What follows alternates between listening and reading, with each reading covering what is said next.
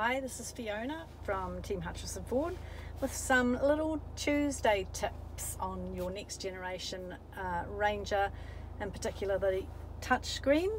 I'm sitting in a next generation Ranger Wildtrak. Quite a lot to take in as far as the new touchscreen goes.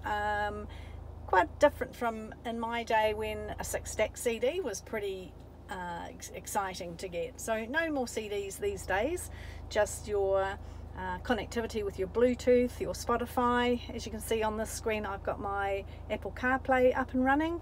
To easily go back to the car's navigation maps, you just touch the little dots up the top, touch navigation, it takes you back to the car's navigation map there. I'll just go back to the Apple CarPlay again.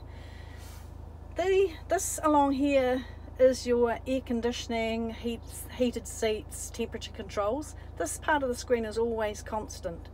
This section here are tabs that you might have previously looked at. So I can actually maximize those if I wanted by touching the wee cross up the top, and that makes these larger. To swipe these away, you simply pull them downwards like that, downwards like that, and it gets rid of those applications you might have previously looked at. Most people like to keep that minimized, so have that screen a bit bigger and these ones along here a bit smaller. Another wee feature not everybody may know, but when you touch the little vehicle here, it takes you to your car's controls and settings. Auto hold is a really nice feature. It means that when you've stopped at the lights, you don't need to sit there continually with your foot on the brake. You can release or take your foot off the brake once your car's come to a complete halt, and the car will hold and drive until you're ready to drive off again. When I touch the driver assist settings, you might have wondered, and I don't know if anybody's had a wee look at this, but down here you've got some little eyes. And they're really helpful if you think, well, oh, what is speed limit assist?